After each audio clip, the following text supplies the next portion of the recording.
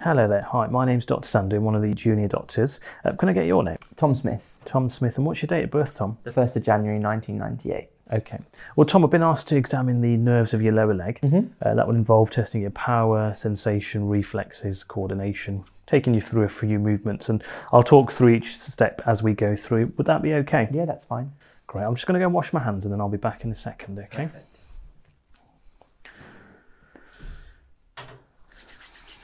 So Tom, I'm going to lie you flat for this examination. Are you okay lying flat? Yeah, that's fine. Okay, so that's great. So if you just sit forward for a second. Good, and just lie yourself back for me. Okay.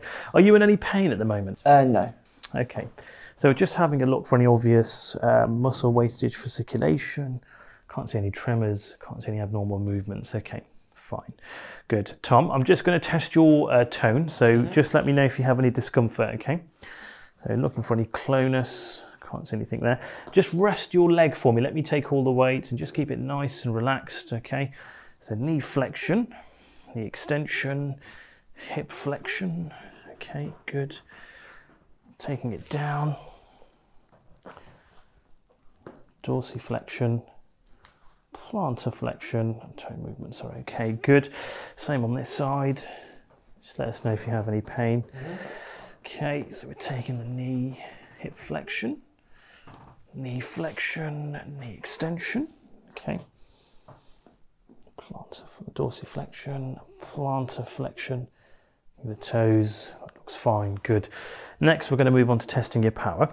Tom, I'm going to get you to bring your knee up towards your chest for me, okay, so into that position, and just hold it there and push your knee towards your chest. I'm going to push against you, okay? Good. Try and straighten out this part of your knee, good. Try and bring your heel towards your bottom, so push back, good, perfect. Just straighten your leg there for me, good. I just want you to try and push your big toe against my finger, good.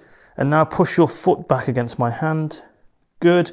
Push your foot down into the bed, good, okay. I'd just like you to try and push both of your legs out to the side, good. Try and push them together, good, fantastic. I'm going to do the same on this leg. Okay. So I'm just going to take you into that position. Try and bring your knee towards your chest, pushing against my hand. Good. Try and straighten out your knee, so push against my hand here. Good. Try and bring your heel towards your buttock. So again, good.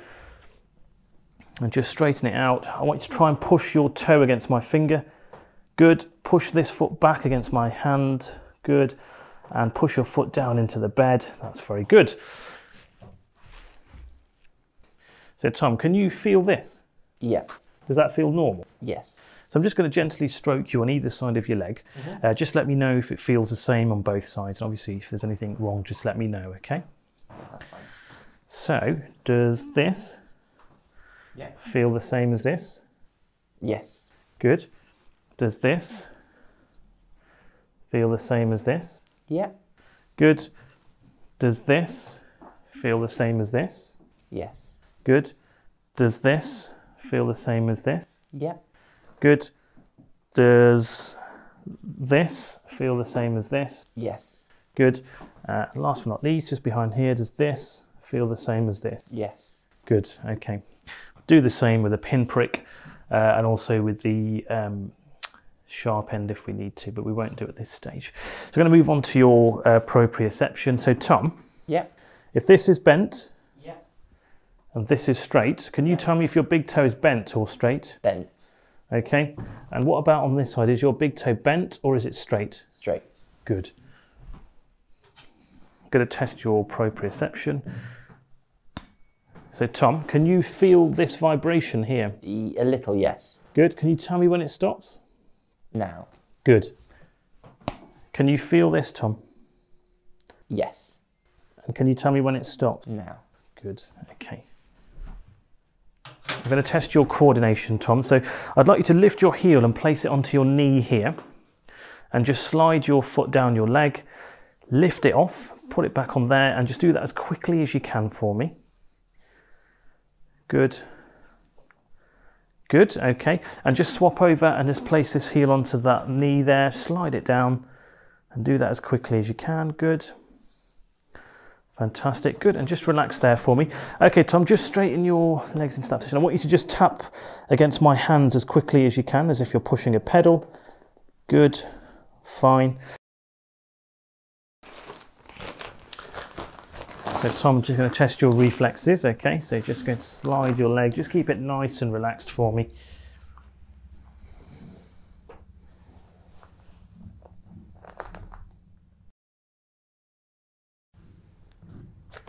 Good. We'll just slide this into here, Tom. Okay, and just keep your leg nice and relaxed, okay. Good. Okay. Okay, okay, good.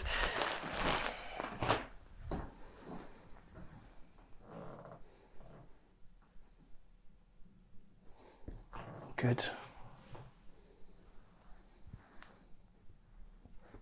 Good. So as you can see now, the doctor is stroking the lateral aspect of the plantar side of the foot and then curling inwards on both sides. Normally you get a flexure response of the toes. In a positive Babinski response, the great toe will extend. For completion of the cerebellar exam, the doctor will now ask the patient to do some heel to toe walking. This is going to test their cerebellar system and their balance.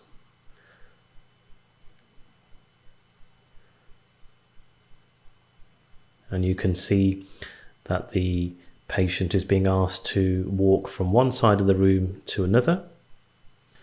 To finish off, it's important that you do test the patient's balance and proprioception using the Romberg's test. Place their feet together like this, and you are looking for any swaying from the midline position. And this is a lateral view, so again you can see that this patient is absolutely fine. He's not swaying from side to side.